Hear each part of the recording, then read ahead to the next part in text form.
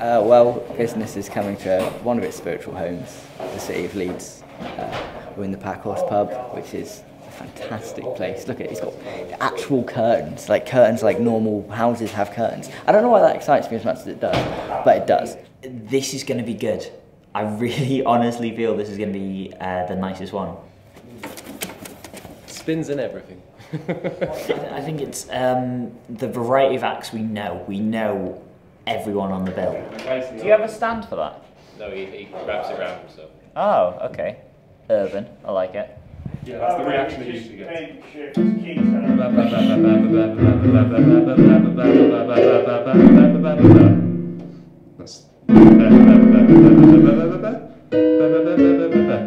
So you can still hear me over the top of it. We've got people who have done business before, they're veterans. We've got some really bizarre acts in terms of characters and music, and our headline's probably the strongest we're going to get on this tour. Well, I'm expecting like the numbers of York and the energy of Edinburgh combined into just overall excitement. Business! Please welcome the stage your host, the governor, Mr. Tim McConnell!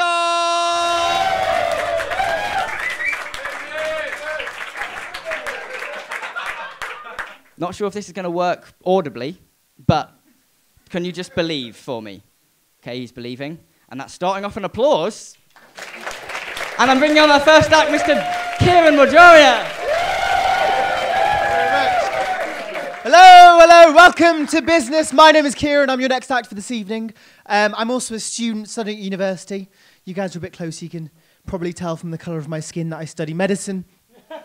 My parents are very proud, and by proud I mean pushy. There's some words in rap music which it's widely accepted you're not allowed to say. There's one word actually you're not allowed to say unless you're of Afro-Caribbean descent.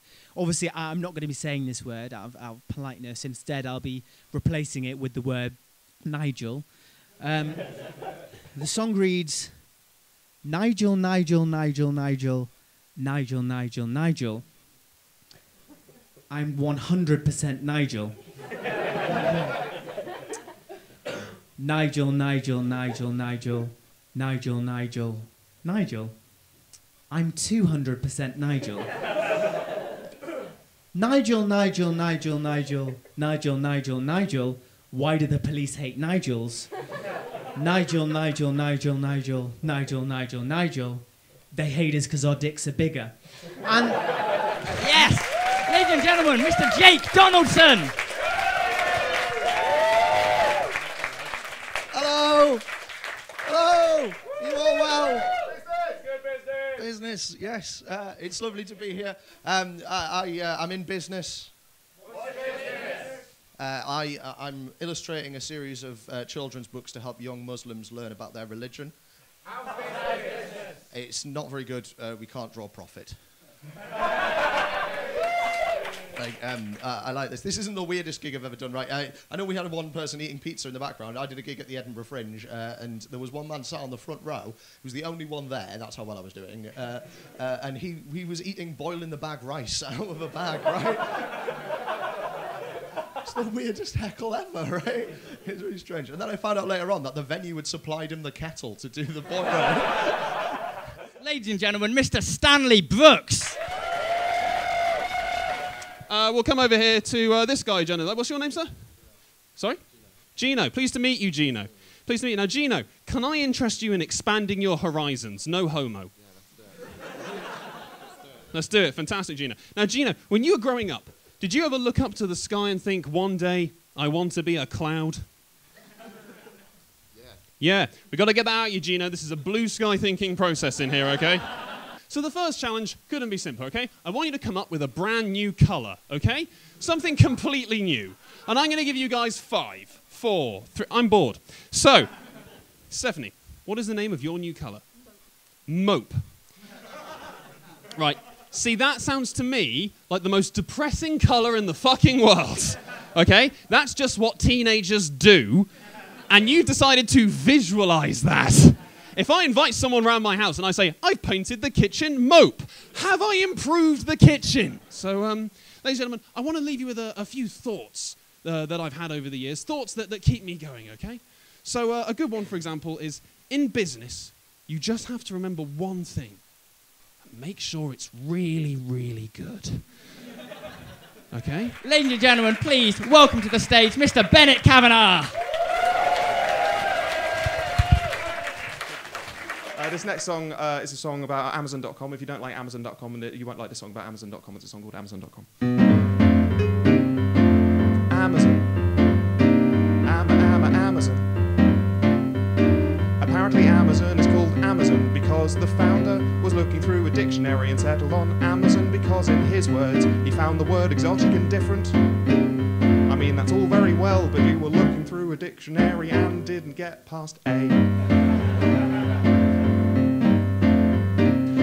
I mean, there's a whole world of exotic and different words after A, including the words exotic and different. I would call you lazy, but I doubt you would have gotten that far in the alphabet. But I'll just call you apathetic. Amazon. Motherfucking Amazon. Amazon released a smartphone which they called the Fire Phone, which as a name for a phone is... shit. That's like calling it an Earth TV, or a wind book, or a tree clock, or an iron shoe, or a wool pen, or a moleskin laptop, or a lava lamp. Why are they going into a market that is already incredibly saturated? I mean, it's a travesty that if you want to buy a smartphone, you can literally choose between hundreds of varieties of smartphone, but when you want to buy a chocolates for a party, you can only choose between 2 types of Rocky. I mean, I haven't checked, but it's Amazon. Tax evading Amazon. It's true. Amazon have a history of terrible names for their products, including the online grocery service they called Amazon Fresh, which just sounds like a failing Polish tampon brand. Or the online encyclopedia service they called Amapedia. Ooh, Amapedia. Really? Amapedia? I'm not making this up. Amapedia. Literally, they sat there and just... like, no one thought, oh, if we say this too quickly, we'll just have a massive PR problem on our hands. Amapedia, really? How did the boardroom full of overpaid executives each just sit around and say, oh yeah, I'm happy to say Amapedia. Yeah, I'm happy to declare Amapedia. And no one batted an eyelid.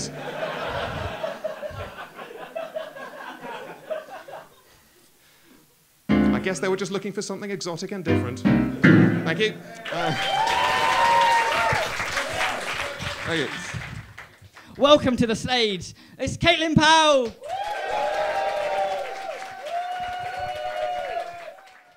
It's like people in it who go on gap years. Oh, those people, they go off to Southeast Asia and they meet people who have nothing. And they see the very extremities of human existence. And on the final night, they stand on a beach at the edge of the ocean, the waves lapping at their feet, and they look out into the distance. And they think, yeah. Yeah. I'm going to study marketing. It's my purpose. I'm going to do whatever the hell it is people in marketing do. And they come back, and this one experience has become their entire personality. You know, they're going, oh, I've changed. I've changed. I saw a toilet, built a snake. It was amazing.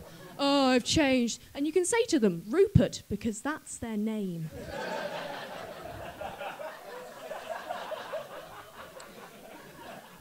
Rupert, you haven't changed. You've bought a sarong. All right, please welcome to the stage Jimmy Spandex. So, what I'm going to do is I'm going to do a little game show for you. You up for that? Is that good business? Good business! Excellent. What is the common name for Japanese horseradish?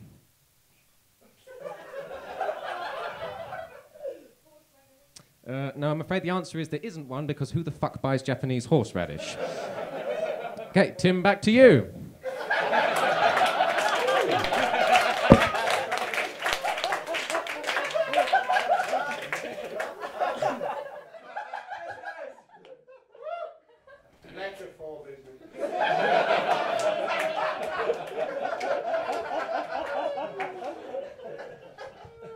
It landed on business!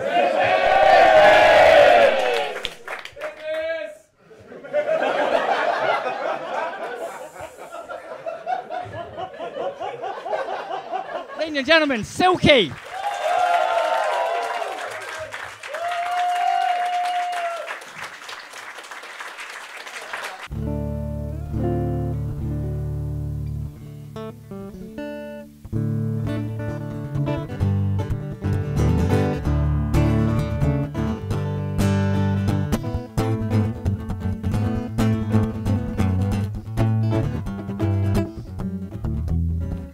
I've lost count of the number of times when his mind wasn't on the job. It seems that health and safety rules, well, they are not for Bob. He'd be smoking at the petrol pump or pulling faces on a rainy day or running with scissors. That's what I saw him do. I lost count of the number of times when I said, hey, Bob, focus! You need to keep the forefront of your brain around what you're doing. You are working in an industry that is not the safest business you could be. But ever since he was a little bit remiss with a chainsaw, ever since he took his eye right off the ball, Bob's got a new silhouette now. Bob's got a new silhouette now. Bob's got a new silhouette. Ah! When the personal injury lawyer said, have you been injured in a fall or accident at work? He said, yes, I have. But they said, I'm afraid from your case history, you haven't got a leg to stand on. Haven't got a leg to stand on. Haven't got a leg to stand on. Haven't got a leg to stand on. It's easy to tell young Bob from me on account of the asymmetry. Cause Bob's got a new silhouette, Bob's got a new silhouette, Bob's got a new silhouette now. Bob's got a new silhouette, and I was taking the piss with his other workmates when we heard the sound from the teak plantation. Ah! Bob's evened himself up, he's symmetrical again, but at what cost? Fucking hell! Bob's evened himself up, he's got a brand new silhouette, and he is sat there on his skateboard. We pull him around like a torso. Hey Bob, have you lost weight? Fuck off! Bob's got a new silhouette, Bob's got a new silhouette now. Bob's got a new silhouette, Bob's got a brand new silhouette. He was waving one day from the higher branches when something fell out of the tree. Fucking hell, Bob! How do you cut your own arm off with a chainsaw when your legs are gone? How do you cut your own arm off with a chainsaw? It's easy to tell Bob from me when we're just in outline. It's back to the asymmetry. Bob's got a new silhouette, Bob's got a brand new silhouette, Bob. Now the thing I don't understand about this is how he did it twice with the top limbs. How he did it twice to his legs. He did it twice with the top limbs. When you've got one arm left, how do you cut that fucker off with the same chainsaw? Seriously, Bob's got a brand new silhouette. Bob's got a brand new silhouette. Bob sleeps in a hot water bottle cover now.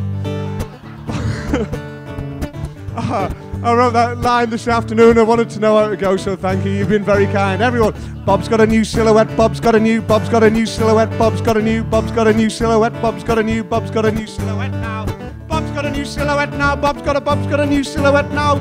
Keep your eye on the ball, if only to see where the bastard lands. Ooh, that's why we call him Asymmetrical Bob. I've been Silky. This has been lovely business. Thank you, Kiran. I enjoyed that gig so much. I think that was my favourite show of last year, of this tour. That was incredible. Yeah. There was a moment in it where there were several moments where I stopped looking at the time, I stopped looking at the door, stopped looking at the acts, making sure they're okay. I wasn't a producer, I was just the audience, and I was fucking loving it. That's what we went on tour to do. That show. Yeah. That's what we went on tour to do. And I'm very glad. that's it.